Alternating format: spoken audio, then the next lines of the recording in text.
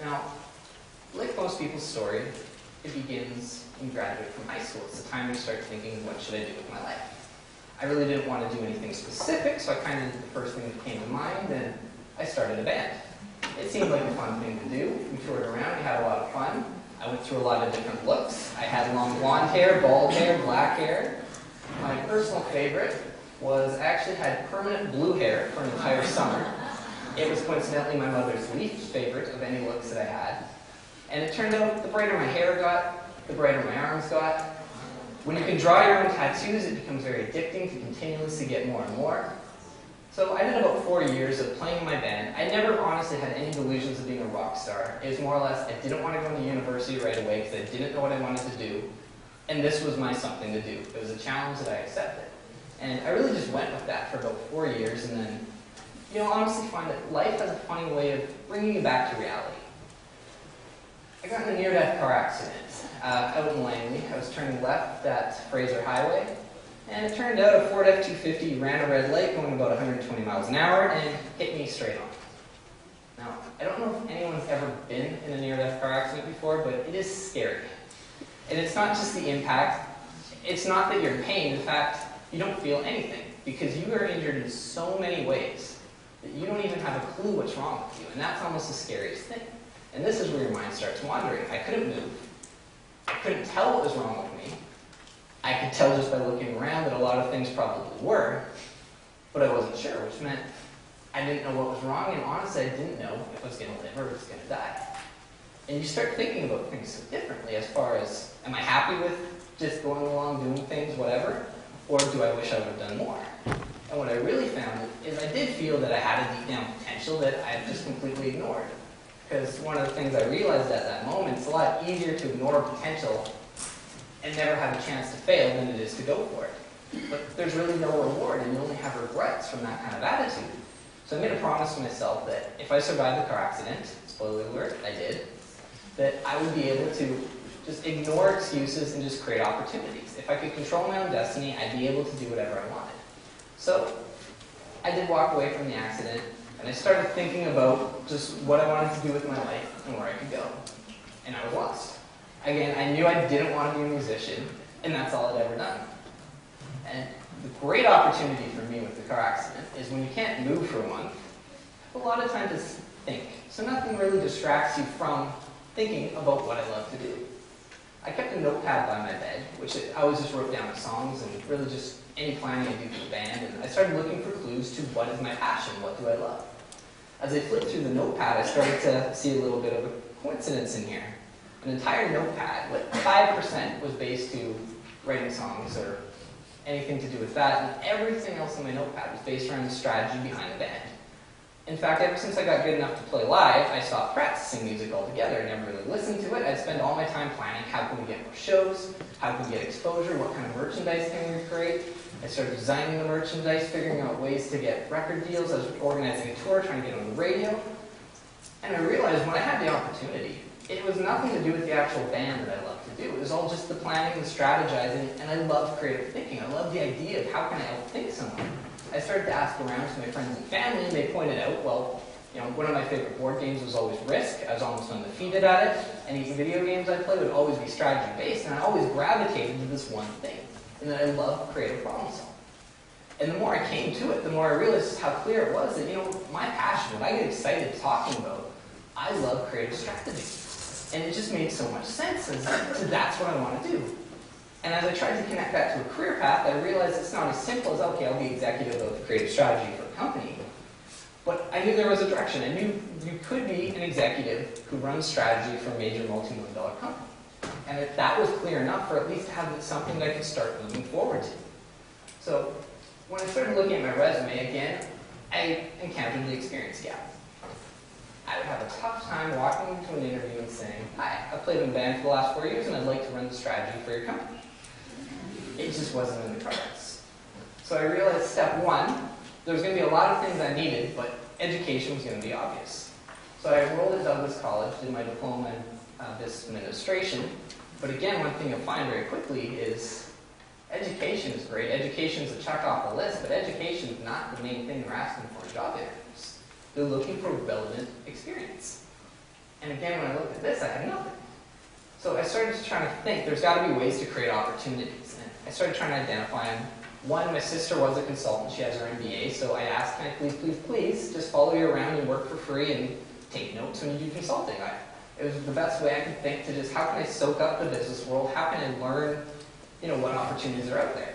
So I worked as a strategic consultant because I wanted to gear towards where I was going.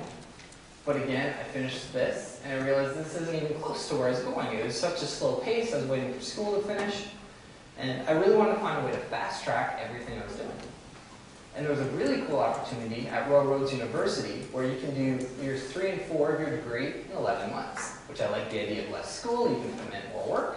So I moved to Victoria, but again, when you look at the degree, it's just not enough to say, wow, this person is so qualified for that dream job.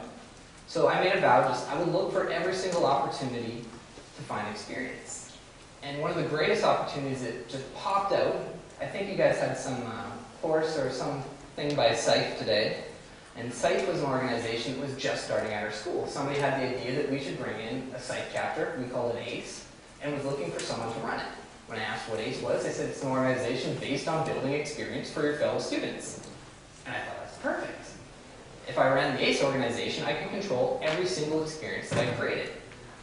And the more I mapped out everything I was missing, the easier it was. So I became the president of SIFE Royal Roads. I recruited 7 executives, had 60 volunteers, and all we did was hammer out and brainstorm how we could get the most experience and went and do it. We raised over $8 grand for charity in about 30 days just by convincing other people in our school to start a small business to raise money for charity. We did microlending to Uganda, we did consulting to various organizations, various not-for-profits. In a really, really short amount of time of simply getting together with a bunch of people and saying, what do you need for experience? How can we get that? How can we do it? We had people who were in sustainability, and well, let's create a division around sustainability. That way you can fill every experience you need before you get it. And as I started looking at this, I started realizing the speed of creating my own opportunities is all coming together.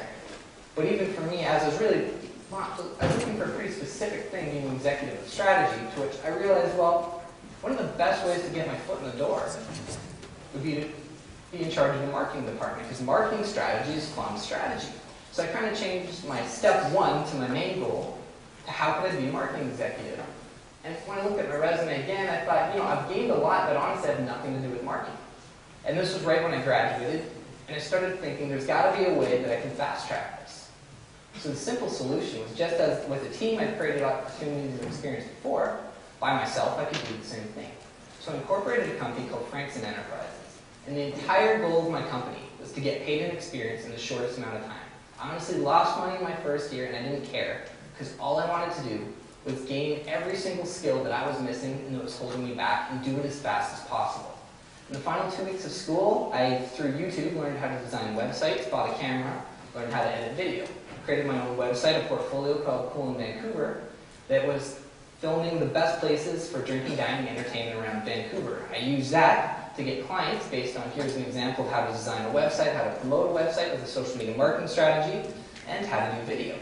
So very quickly, I had multiple clients coming in just from that, and I got most of my experience working with charities. I worked with Trevor Linden and the Zajac Ranch for Children, which is a fabulous charity, and I just kept, in every opportunity possible, asking, how could I help, how could I get that experience? And what I found, after a year of doing my own business, all the check marks started to line up.